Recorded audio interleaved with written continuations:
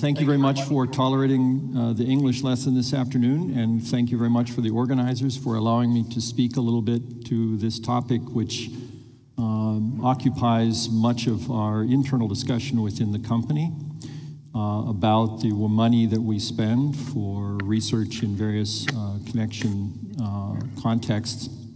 And of course, the first question that arises is why do it at all, especially if it's not directly tied to a product, some other significant effort that we're making on the sales side.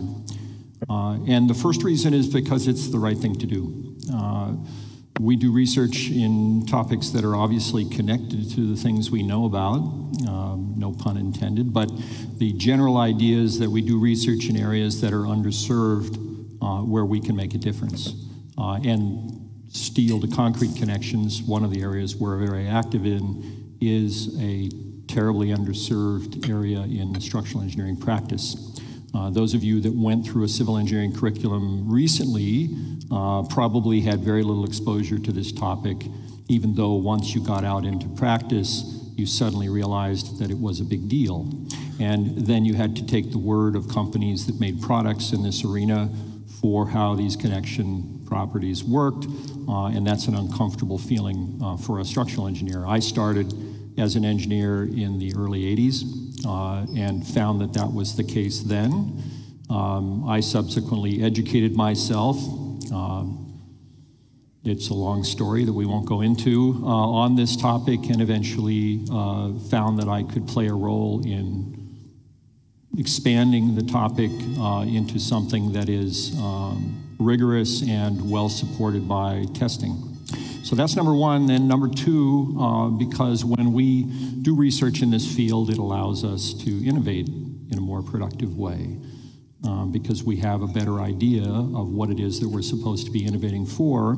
You'd be surprised at some of the things that people decide are an innovation when they really have no context to work from in the structural world.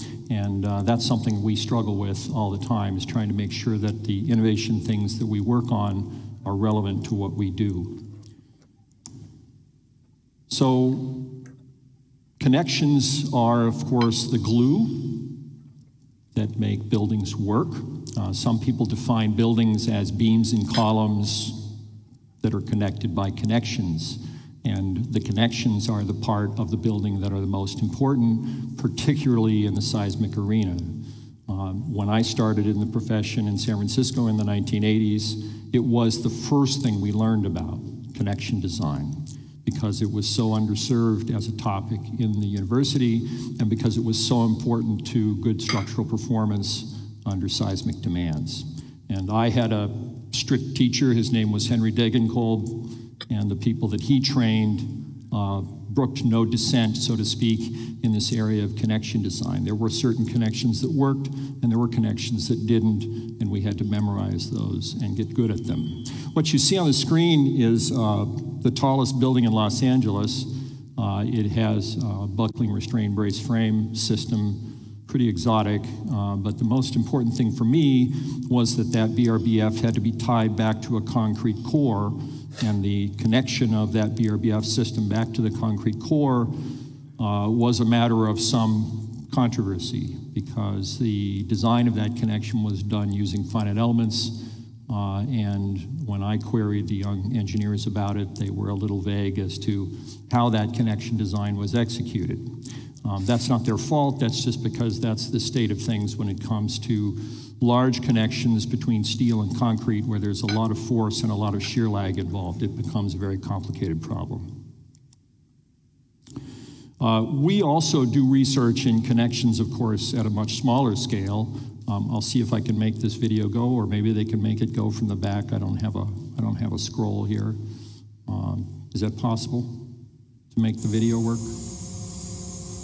Yeah, so what you're seeing is a shake table test at the Richmond Field Station in Berkeley. These are actually Tesla battery boxes that were donated for the cause.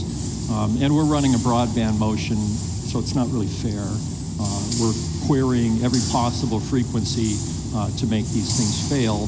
What was of interest to us was two things. One, that the boxes, the way they were anchored by the Tesla engineers, had some real frailties associated with it, and two, that the design of those kinds of connections typically is done in a very rudimentary manner where you simply take the mass of the box and divide it up to the number of connection points.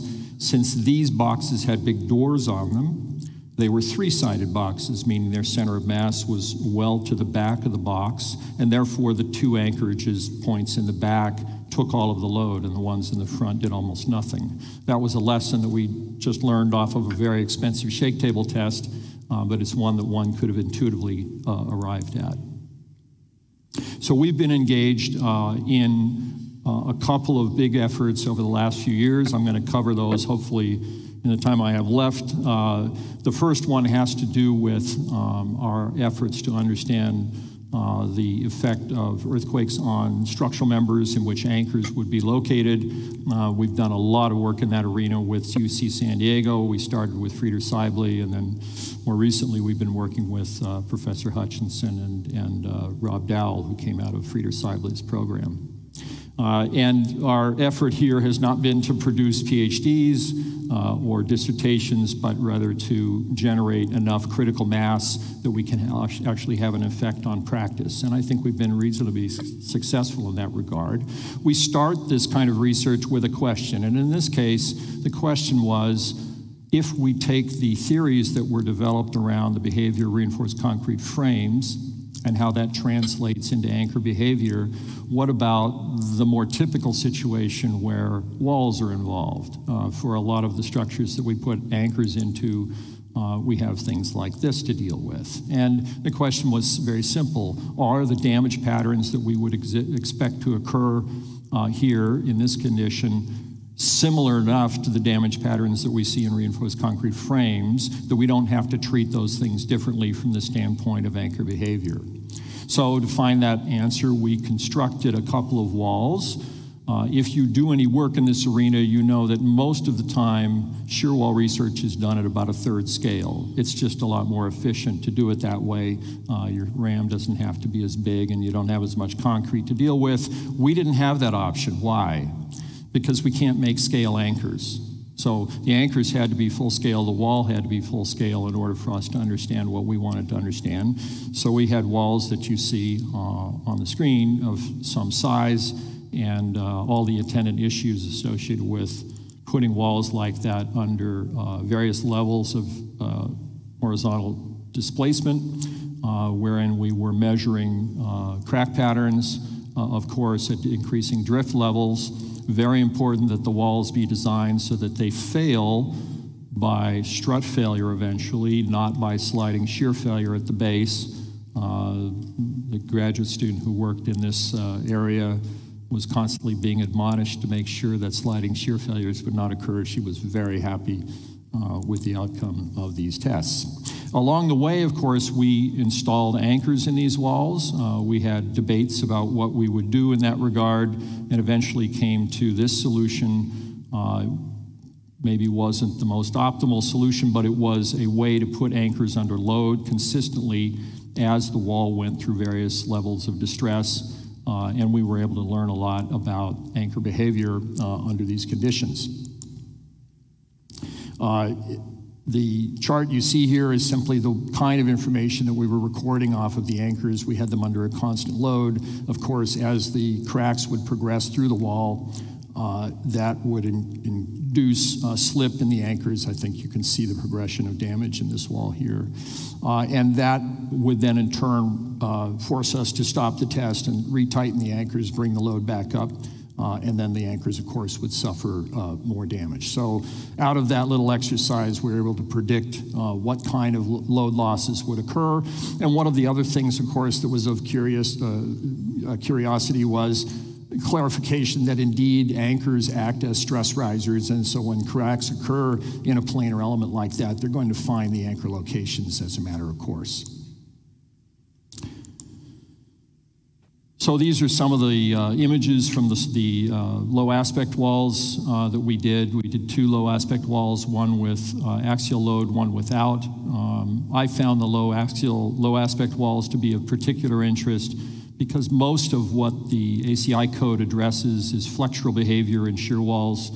And many of us know that a lot of what we actually deal with are low aspect walls where flexural behavior is not really relevant. And so the behavior of these walls was quite interesting for us. And you can see the eventual damage that occurred as we pushed things out to the end. I think I was talking with Sarah here at lunch, and she likes to force things into failure, and so do I, and so does any experimentalist. Eventually you just say, okay, let's see what happens if we crush it and push it all the way over. The point of these photos, though, is that if you can imagine anchors under those conditions, of course there's no anchor, I don't care what it's made of, that's going to survive in a wall at that point. So what did we learn out of this work? Well, one, we learned that we can simulate the cracking in these walls with relatively simple numerical models. That was the object of the graduate work that was being done here. And these macro models that were developed did a very nice job of predicting the crack patterns that we saw. So that was great. Number two, fortunately, we were able to conclude that the cracking in the walls in terms of crack widths, at least outside of the plastic hinge regions, was similar enough to what we see in frames so we don't have to reinvent that story for walls. Number three, however, is the bad news, which is that we can't put anchors in regions of heavy damage. And in a flexural wall or in a flexural member, we kind of know where those regions are. We can limit them. We do a lot of work to try to define where they are. In these low aspect situations, it gets very tricky. I'll give you an example. In a well-designed low aspect ratio wall, the cracking will be distributed of a nice crack pattern pretty much over the entire area of the wall. Eventually, it concentrates down in the toes, and you have a lot of aggravated damage down there. If you have a wall that's poorly reinforced, then all of that strain is going to aggregate right to the two struts. And so the regions outside aren't going to see a lot of damage, right? So that's very good for the anchors, not so great for the wall, but we have to take that into account when we advise people as to how to lay out anchors for particular retrofit situations, et cetera. So there's a lot of work that still needs to be done to understand the behavior of low aspect planar elements and what that means in terms of damage accumulation. Okay, topic two, this is more recent and very near to my heart currently because I'm leading the charge on this in ACI. We're trying to resolve some fundamental inconsistencies between the way anchorage is treated from a code standpoint and the way reinforcing bar development is treated. Development is what the term that we use to describe, excuse me, the embedment that you need for a piece of reinforcement in order to make it conform to certain objectives, usually yield of the bar. And as I got into this subject, I realized that many design engineers, some who are very involved with the code, don't really understand the principles under which those equations were set up, and they don't understand what the actual outcome of using those equations might be under certain circumstances. And that's been a real learning experience for me and for a lot of the people I'm working with. We can just start with this picture. If I land a steel column on a concrete foundation, then I'm subject to all the rules for anchorage in the design of those anchors.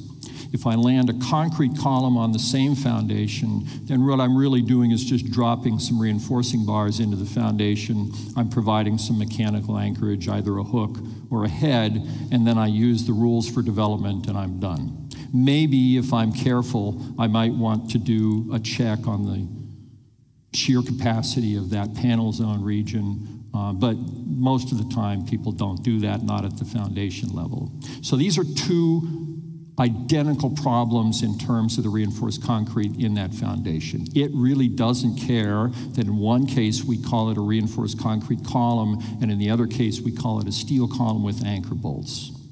But we treat it completely differently from a design standpoint. In fact, the steel people, AISC, they claim that this was done on purpose by ACI to penalize steel construction. That's how bad the conversation gets. And you have to say, no, I'm sorry, that's not the intent here. In fact, we know that the equations that we use for anchorage apply on the other side. But it's a question of how they apply and under what circumstances they would apply. So we've done some tests. We spent some money to try to understand this problem because, as you see on the screen, the reliabilities for an anchor type of design using the rules we currently have are probably in excess of 4, and the beta for this other thing we're doing in the reinforced concrete world could be as low as 2, depending on the edge distance, splitting conditions, etc. So in practice, what's been happening is that engineers are using the reinforcing design provisions to solve anchor problems. You would do it if you were confronted with that paradigm of a beta of 4 versus a beta of 2, and you needed to execute an efficient design, and you said, well, the code says I can do it this way. You would do that as well. I would probably do it, although now I would not, because I know it's just wrong. What happens when you pursue anchorage from the standpoint of reinforcing bar development is that you ignore failure modes entirely that will likely occur when you have groups of bars. And that's what has played out in practice, and we're trying to solve that now and try to wind that story back so that engineers have a better handle on this.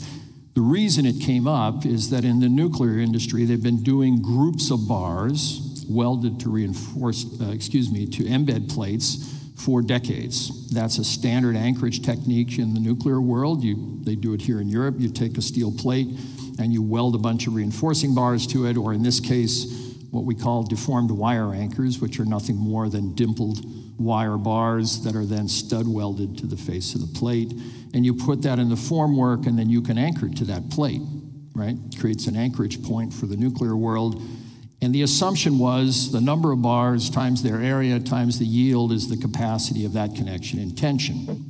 And it was a reasonable expectation because they said the code says, as long as I make those bars, as long as they're supposed to be for development, I should be good. So we ran a few tests. I say we in the expansive sense. These tests were run by Amit Varma at Purdue University and his student, Rachel Chichi, and it was stunning, right? They carved this cone out of the specimen that they tested. This was a very heavily reinforced specimen. What you're seeing is the result of 25 number, what we call a number 6 bar, roughly about 20 millimeters in diameter, 25 of them in a grid pattern loaded in tension to failure. And this failure occurred well below the yield point for those bars. All of those bars were embedded to the length that the code said they should be for full development.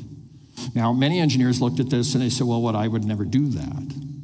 I would never put 20 millimeter bars in a big section of concrete like that. But in fact, it happens all the time. We see it all the time in design.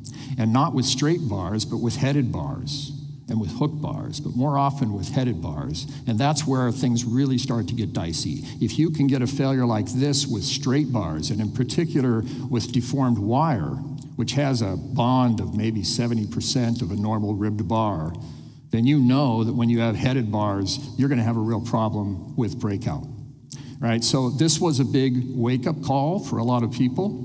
It's led to this general investigation of the use of reinforcing bars for anchorage. If you go through our current 318.19 code, you will see the term anchor to develop everywhere in the code. Anchor to develop. It's an instruction to the engineer. So the intent there is to say, well, to develop a bar means to get it to its yield strength. And you, the engineer, are responsible to anchor that bar so that it can reach its yield strength. But the only mechanism we give you to do that is a linear equation for development length. That's got to stop. So we have a new subcommittee to try to study this problem. I've developed a few example problems for the subcommittee to chew on. This is one of them. If you imagine an embed plate like the one I was talking about before with headed bars, you can run the calculations for development length under the code and calculate the capacity of that connection based just on the area of those headed bars times their yield, in this case at about 2,500 kilonewtons. The length of the bars in the concrete is dictated by that equation. In this case, I'm using a big 1.6 multiplier on that length that indicates I don't have any confining reinforcing around those bars. If I have confining reinforcing, it's different, and I'll show that in a second. But even when I take the long length required for those headed bars in a group, and I calculate the actual breakout strength, and I'm not calculating the breakout strength at the 5% fractal with cracked concrete. I'm calculating it at a mean strength level. I'm using a K of 40 here, and I'm just doing a very simple breakout calculation. I have a deficit of about, what, 600 kilonewtons already on yield, on nominal yield. I'm not even talking about real yield of these bars. So if I do this same calculation and I assume I've got confining reinforcing, let's say I'm in a column, and I say, well, you know, now my bars are confined. I don't need that 1.6 multiplier anymore. My deficit just grew from 600 up to, I don't know what that is, 1,400 kilonewtons. I'm not even close. I'm not even in the same universe to get those bars to yield. That's a very dangerous situation. So the tests that we've done at Berkeley with Jack Maley have been to try to understand the interrelationship between strut failure, breakout failure, other failure modes that might occur, and those tests made it very evident that breakout failure is dominant. I can't show them to you, but there have been tests performed in Taiwan more recently, very similar kind of result. Sort of surprising to the people doing the work, like, really? For me, not so much, but that's because I come from a different world. But the realization that this failure mode is dominant in these types of situations is something that a lot of people are seeing for the first time. Fortunately, we also have a way to calculate the increase in breakout capacity that we can affect by the presence of adjacent shear reinforcing. And this has been a long, smoldering topic where a few people have done some research and then let it drop, and others have picked it up. We're trying to bring it to the point now where we can have a model that you could use effectively for a variety of situations and make a calculation. This little test indicated that with the theory that we're currently using, we were able to predict roughly a doubling in the capacity of this connection, failing by concrete breakout, using appropriate shear reinforcing. And that was very gratifying to see that. Gives me a lot of hope. If you do a calculation like this, and I don't recommend it because it's very difficult to make these things actually figure, but if you tried to do a calculation like this on a beam column joint, and I'm grabbing one right out of our code, you find that you need a theory like that to make the thing work at all. Now, it is true that we've done lots of tests of beam column joints, and they don't all fail by breakout. Right? There are other failure modes that occur in beam column joints, and one of the reasons is that you have a heavy amount of, at least in my world, a heavy amount of confining reinforcing in the column that acts to restrain that breakout failure. Getting that to the point where we can make that work across a variety of cases, we're not there yet. We're still working on that. So as I mentioned, I think at the outset, we have an initiative in 318 to try to address this through an ad hoc subcommittee. We're working very hard to try to come up with answers. Hopefully we'll get it done within this cycle.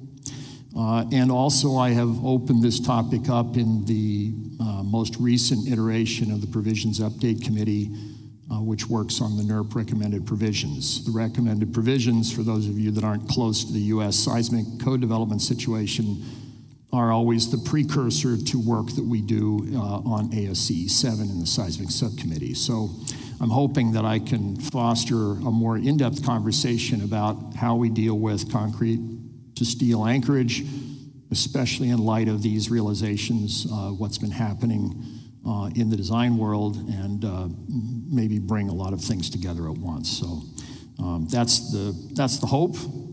In summary, I just want to say that our commitment to this work is ongoing.